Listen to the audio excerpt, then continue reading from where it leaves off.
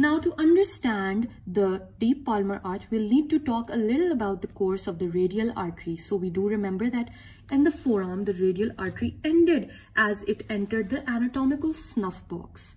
So what happens next? So that's a story we need to know. The radial artery in the hand, the course of it and what branches it gives. Once it enters the dorsum of the hand, it passes through the anatomical snuff box, and right over here, it gives two branches. Two branches radial artery give are, number one, to supply basically these two fingers and the dorsum of the hand, supply them with blood. The first branch it gives is to the lateral half of the thumb. It gives a branch for the lateral half of the thumb. And the second branch it gives is known as the first dorsal metacarpal artery, which basically splits into two. One goes here and one division goes to the lateral portion of the index finger posteriorly or on the dorsum. So the radial artery has supplied about 1.5 fingers with arterial supply posteriorly or in the dorsum. And once it gives the lateral half of the thumb branch and the first dorsal metacarpal artery, it enters the first interosseous space. Now, what's the first interosseous space? It is space between two metacarpal bones, the first and second metacarpal bone. This is the first interosseous space, and it enters the front of the palm as it penetrates the first interosseous space. And from here starts another story.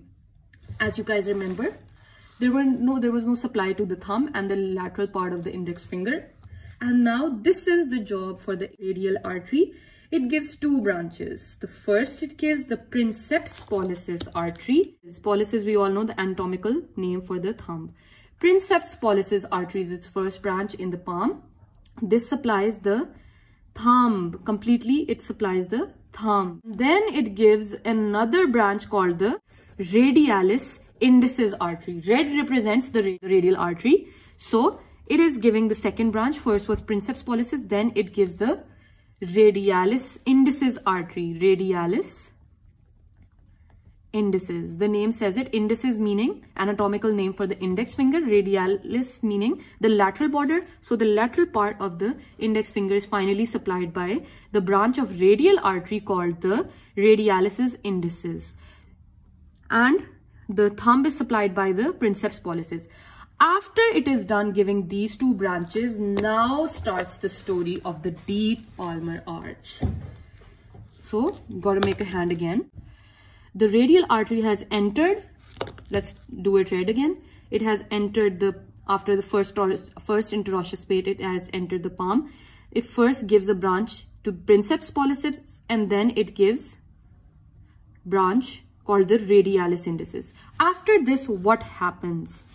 The radial artery gives off a superficial branch, as I mentioned earlier, to complete the superficial palmar arch. The superficial branch is given, and it continues as the deep palmar branch, which is the radial artery's termination. It continues as the deep palmar branch, and this continuation forms the deep palmar arch. The deep palmar arch, now this is more deep. It lies about close to the fourth layer of your intrinsic muscles, and this arch is completed on the medial side by,